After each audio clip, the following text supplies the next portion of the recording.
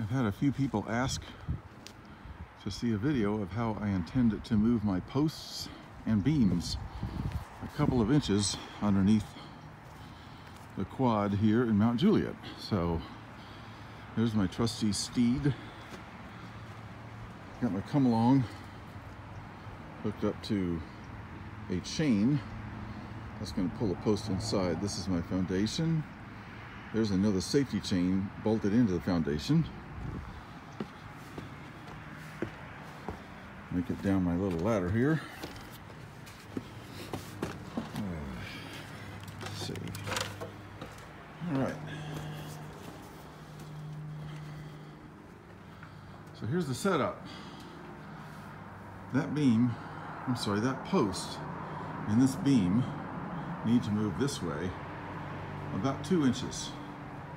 So I've done about 4 days worth of preparation on this.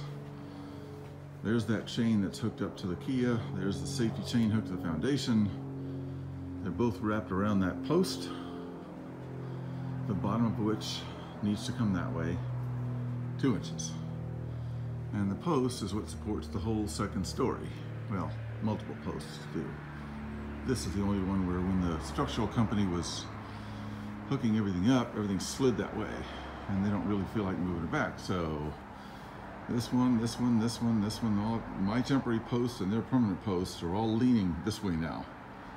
So when it's straight, we bring them all straight right up. So everything is pretty darn tight under here. There's another one of their posts and my temporary post. And that I-beam is what holds this post up. That post is no longer resting on this beam. This beam is going to be strictly for the floor joist to rest on from now on. So anyway, one of the problems is when it shifted, the beam went this way. So it's about an inch, a little over an inch right there, tilted this way. So when I move everything that way, it's also going to correct that. The only loose thing in this whole process is this. This turnbuckle is holding the two posts together.